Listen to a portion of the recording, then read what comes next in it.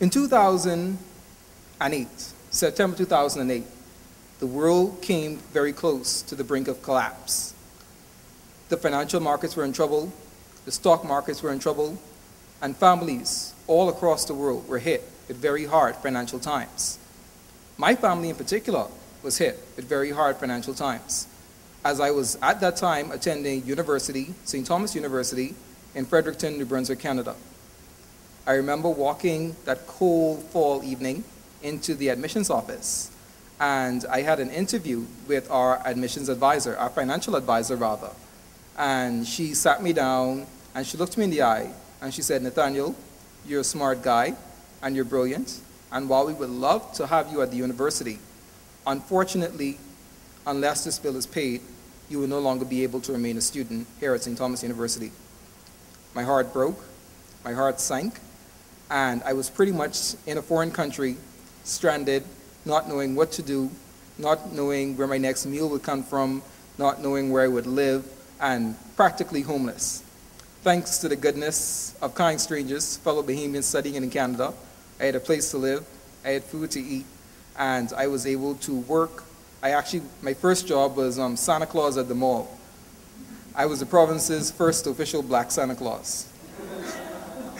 And through that job, I was then able to buy a plane ticket home and return from my studies in New Brunswick, Canada.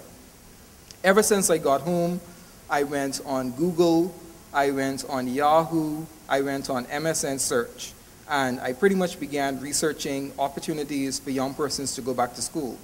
I began researching opportunities from the Bahamas government, from the Canadian government, from pretty much any and everybody that can help me financially return to my university studies in Canada. However, during my search, what I found was something that was absolutely remarkable and something that was much greater than myself. And it was the fact that there are currently 65 million children around the world that do not have access to basic primary education, either because of a lack of finances or because of a lack of a school to go to. It was in that moment my entire vision changed. I began to form an organization which I feel would reach out to those in need and to help improve the lives of young children around the world. My first venture, failed venture, was Prince Louis Entertainment. I wouldn't quite call it quite a failure, because at the end of the day it was a stepping stone to where we are this evening. During that time, I produced a local talk show called Voice It that aired on JCN Network, and it was a success thanks to my friends Utah Taylor from New Providence, as well as Lincoln. They call him the bad man, Lincoln Bain. And from there, we were able to do this little talk show under the banner of Prince Louis Entertainment. And so during my search, my kindle for my own passion for film was realized. And that's when I thought I must create an organization that caters to both my passion for film as well as my passion for global world change. I began researching business opportunities and how to form a business, so forth and so on. And luckily, be it by divine intervention or the universe finally coming in line, it aligned me with some very great people, a great team of advisors, and from there, I registered my business license through the Bahamas government, and Prince Louis Projects was officially formed. I am happy to report that as of February 2012, my company officially received the Self-Starters Grant from the government of the Bahamas on their Self-Starters Initiative.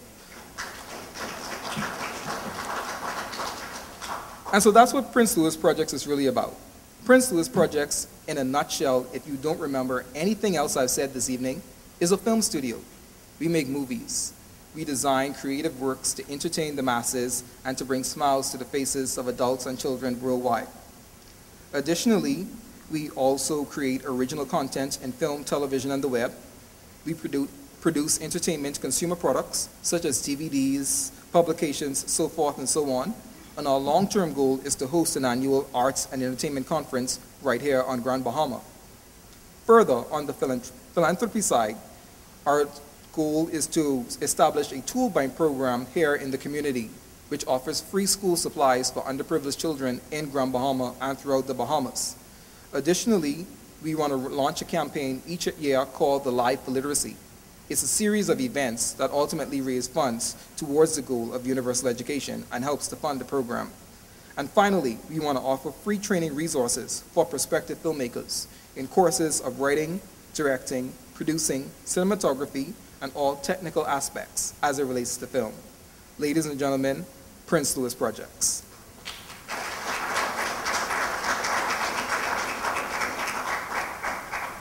I hope that was enough to give you a brief overview of exactly what the company is about and shared my passion with you in hopes that you realize exactly where I'm coming from.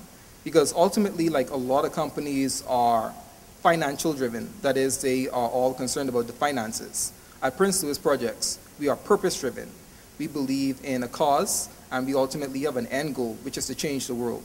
And our small way of contributing to that change is by creating films, as well as offering a campaign to advance universal education for all. That said, I wish to leave you with these final words. The fate of our future lies in the palm of our hands. We are the ones that can change the world. Long gone are the days of ill-conceived excuses, stories about misuses, a broken past, sickness, poverty, and abuses. Long gone are the days when victory we cannot taste because of your environment, home situation, gang violence, or race. Long gone are the days when the reason for unclimbed obstacles is fear, when many of life's problems have been solved with just a single idea. Long gone are the days to claim that success cannot be yet, when the simple use of the legs, the hands, the sound of the voice can be used as an asset. The future is bright, bright as the noonday sun, broad as the horizon separating the earth from the sky. So the next time you feel downbound, feared, scared, meek, timid, or just a little bit shy, remember that on the inside of you lies greatness, waiting to be explored. You're a diamond in the rough, waiting to glisten and shine. You're a creator, an adventurer, an innovator, a life changer. You're a seeker, a teacher, an explorer, an entrepreneur. You're a trailblazer, a spirit raiser, a captain at the sea, and a visionary. You hold the world together like glue. You make a meaningful impact in lives, and dreams come true. You help transition the world's focus like a train going choo-choo. So whatever you do, see it through and never, ever stop doing you. Yes, we are the ones that can bring peace in the middle of war, cheer in the middle of despair, unity to exclusion, and make sense of all the world's confusion. Yes, you and I, together as one. With persistence, consistency, and tenacity, we're in it for the long run, creating a positive energy attraction, a negative subtraction, avoiding distraction, while making life for all a sweeter satisfaction. On this night, our social evolution has begun. The fate of our future lies in the very palm of our hands, and we are the ones that can change the world. Thank you.